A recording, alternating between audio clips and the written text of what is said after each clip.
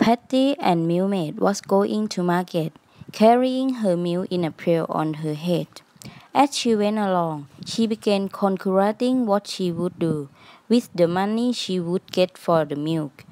"I will buy some from Farmer Bow," said she, "and they will lay eggs each morning, which I will sell to the peasant's wife.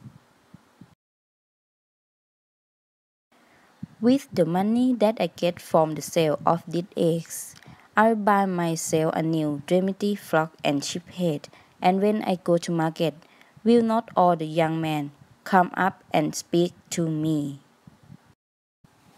Polly sure will be jealous, but I don't care. I shall just look at her and toss my head like this."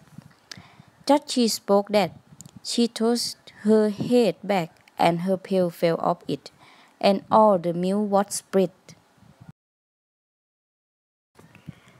So she had to go home and tell her mother what had occurred. "Ah, my child," said the mother, "do not count your chickens before they are hatched.